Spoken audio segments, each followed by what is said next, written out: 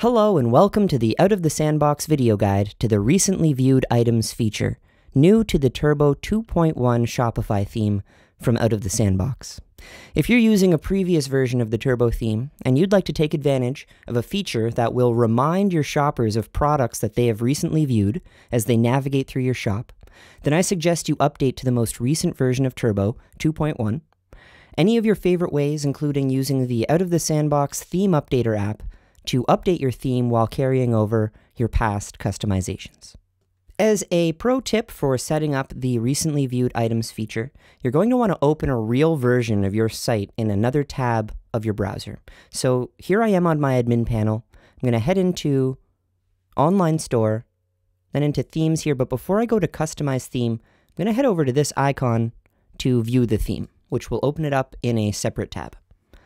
Since the recently viewed items feature depends on building up a little bit of a navigation history of items that have been viewed, it's important to have this live version available so that we can go through the site, navigate through some products to build up that history, and then take a look at the settings to configure them.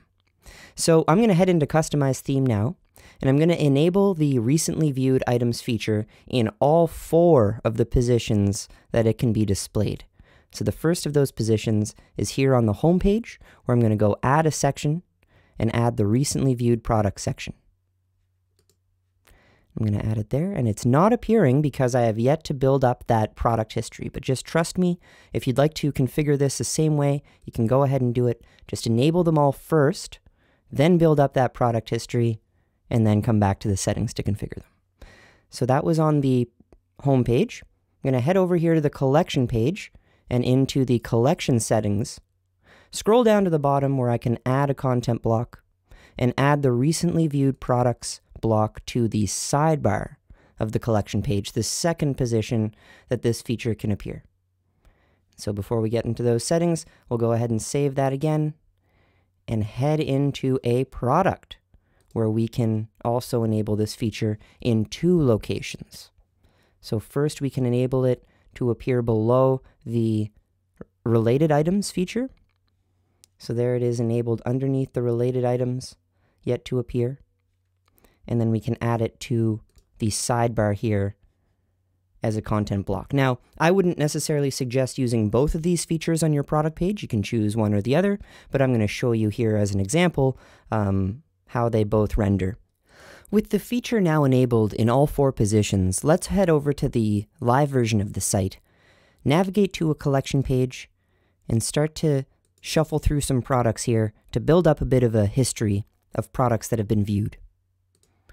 As you see, the sidebar feature is already starting to render some products here, as well as the feature lower here on the product page. We can navigate through a few more, which will all render here in this recently viewed items area. Can head back into this collection page here to see that the sidebar is also showing those recently viewed items. And then the home page here will have the recently viewed items appearing in its feature below. So now that there are products appearing in these areas, let's take a look at the settings that are associated with them. So even though the feature will not be appearing here in the settings editor, I'm going to show you sort of what settings will apply to the area here. So on the product page, in the sidebar, we've got the product limit, and we've got the ability of changing the title. Then in the section itself, we can change between the slider or the grid layout.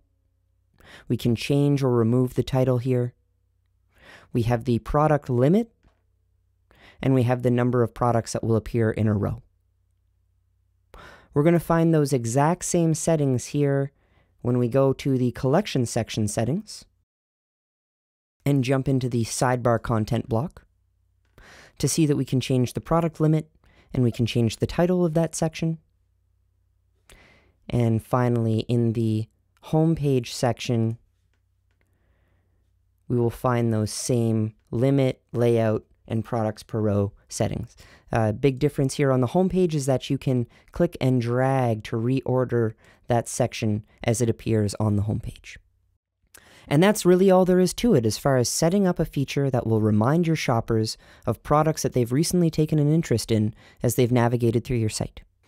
If you had any questions or you hit any snags, head on over to the updated support center, help.outofthesandbox.com, where you can look up your question and find a plethora of resources to help you out. My name is Sean Campbell. Thank you for joining me for this video guide. Take care.